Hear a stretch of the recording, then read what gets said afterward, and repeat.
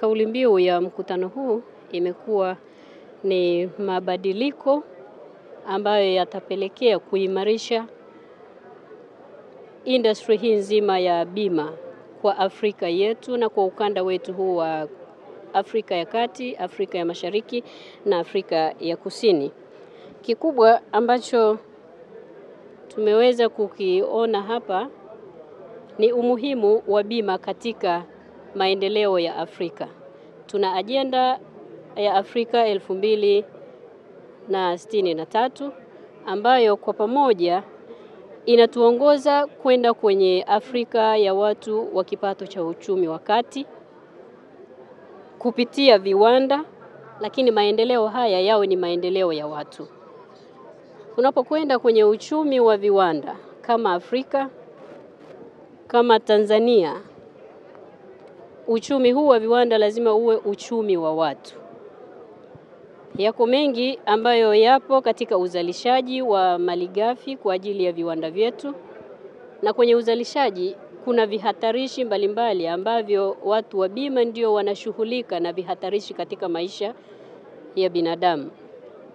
Kwa ni muhimu sana mkutano huu na kauli mbiu yao imekuja kwa wakati waweze kujibadilisha ili kuimarisha tasnia nzima ya bima katika Afrika, katika Tanzania, kwa sababu tumeona kiwango chao cha bima kwenda katika kuhudumia ni kidogo. Kwa mfano, kwa Tanzania tuko chini ya 1%.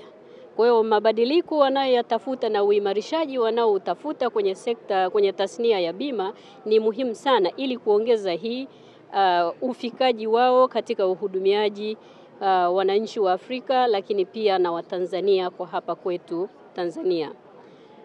Nimewaeleza kwa sababu tumebahatika kuwa na participants washiriki kutoka zaidi ya mataifa 39. Nimewaeleza fursa mbalimbali tulizonazo Tanzania.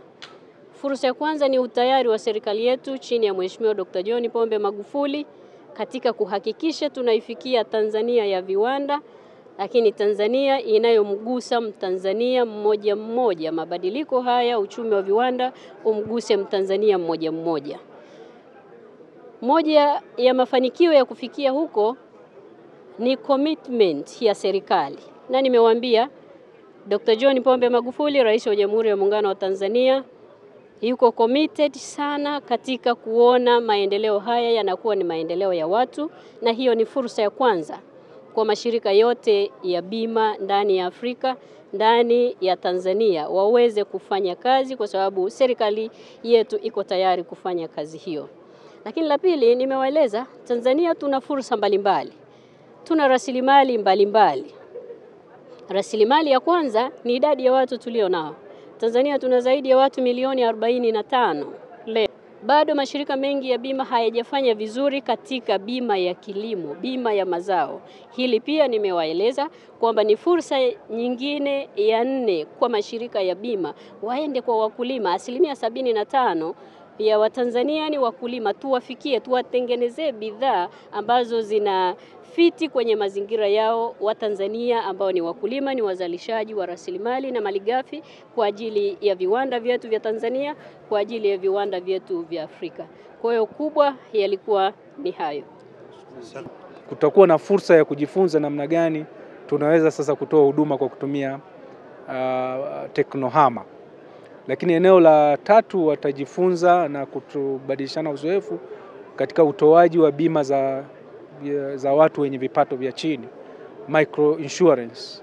Kutakuwa na mada za namna hiyo, na ni mategemeo yangu kwamba, na eneo la 4 ni sehemu ya kuongeza uwezo wa makampuni yetu wa kifedha, vile vile wa kitaalam, human resource. Watagawana uzoefu na kufundishana. Na hivyo mategemeo yetu kama mamlaka, baada ya conference hii, makampuni yale 30 niliyosema yanaweza sasa kuanza kutengeneza products au huduma za bima ambazo zinalenga maeneo niliyoyataja.